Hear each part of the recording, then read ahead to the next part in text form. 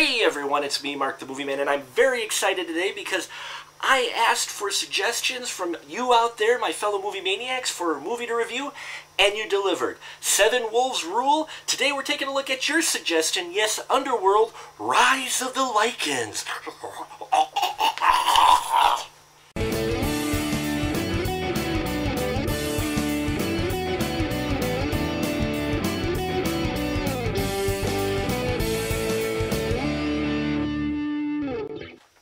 Yes, everyone, it's me, Mark the Movie Man, and we're looking at Underworld, Rise of the Lycans. Link to the side to the cast and crew. Now, before you go see New Moon, go see Underworld, Rise of the Lycans, and then Underworld and Underworld Evolution. Okay, see these films, okay, because these are a solid set of films about a werewolf-vampire war. Now, Rise of the Lycans gives a backstory, fill in all the blanks from the first two films. It gives you the solid background of Victor, okay? It gives you the origins of the war between the vampires and werewolves, and it does it very well. The directing is solid in this film, unlike some other prequels, you know, like Episode 1, 2, and 3, George Lucas blows.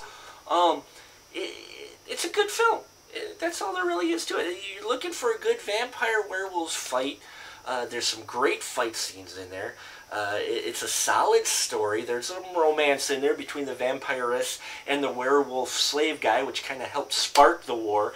Okay, that's in there. But also some solid acting. I mean, you got Bill Nighy in there playing Victor again. He played it in the other two roles. He's carrying the role on here.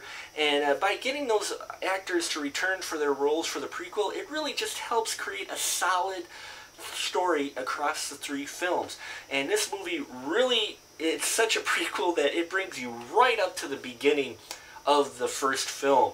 And I thought that was really cool that they did that, because some prequels don't. They kind of leave it hanging out there, you know.